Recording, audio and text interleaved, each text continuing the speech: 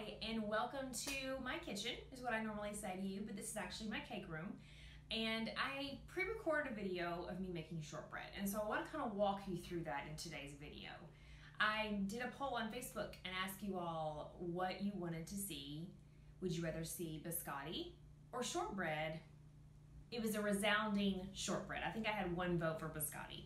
So, as much as I love biscotti, I made the shortbread. I'll have the recipe at the end of the video. So let's walk through this, and I promise you it is so super easy. So I'm starting out with 3 sticks of unsalted butter. I've softened it, I've got on the lowest setting in my mixer, and in this bowl of dry ingredients you see me adding is a half a cup of confectioner sugar, a half a cup of granulated sugar, and half teaspoon of salt. And I just add that all at once. The mixer's on low so it's not going to fly back out at me, and I'm going to mix that until it turns a little bit paler in color. Not super fluffy, but you don't want it to be runny either by any amount of the imagination. You want those sugars to blend into your butter. So you're going to mix that at probably medium-low setting for just a couple of minutes before you fold in your dry ingredients. And always remember to scrape down your bowl. So here, after it's been mixed for a couple of minutes, I am making sure to scrape down my bowl to really get under the paddle attachment and on the paddle attachment to make sure there are no chunks of butter left in the bottom.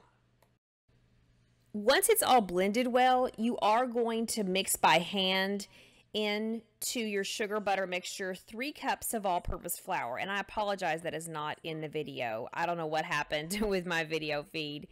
But this is what they're going to look like after they come out of the oven. They're going to be barely tan on the edges, but still fairly soft in the middle. So when you go to dip them in chocolate, they're nice and sturdy and buttery. So I hope that video was super helpful, and I hope that you can make this time and time again. Now you can make these decorative. I choose not to most of the time unless a customer special requests that. I either just keep them plain or I dip them in chocolate or do a drizzle of chocolate on top. That's how I prefer them. You can also bake those in sheet pans. Just press it really thinly down to the bottom of your sheet pan or cookie pan. As long as there's a small lip on it, just press it down really even and then just pre-score it before you bake it, and then finish cutting it through when it comes out like in little cracker shapes, like little rectangles. That's totally doable, and those are perfect for dipping in your coffee. So I hope that this recipe really helped you out and gave you another recipe that you can use time and again, especially on the holidays when you have a lot of people coming. And you could also make this in smaller batches if this is too much, for you. But I also wanted to bring up on here, if you like these videos, if you need more help, I want to help you as far as the baking, the decorating, the business side of owning and starting your own bakery cake business. I know most states do offer the ability for you to bake and or decorate cakes, baked items in your home. I actually do that now, but I've also owned a storefront. I've also worked for someone else as a cake decorator and baker and ran their shop. So I am actually here to help you.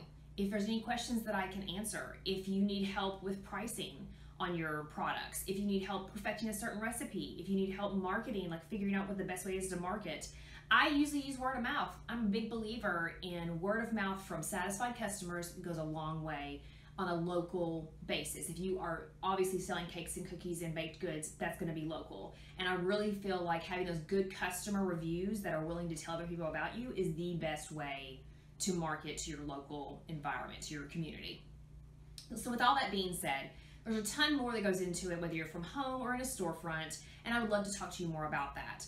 I'm in the process of setting up different coaching styles, like Zoom calls, where you can have a one-on-one with me and we will hash out whatever issues you're having, whether it be one main issue and you just need one phone call where we just brainstorm together and break it all down, or if you are new and you need help with lots of different things along the way and getting started, we can set up a longer process, and I would love to talk to you more about that.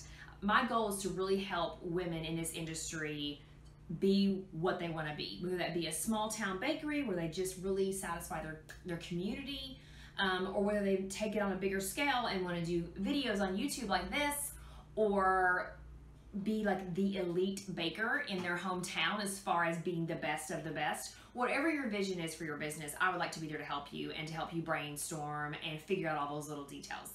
If you are interested in something like that, you can always email me, contact me through my website. All those links will be also at the end of the video.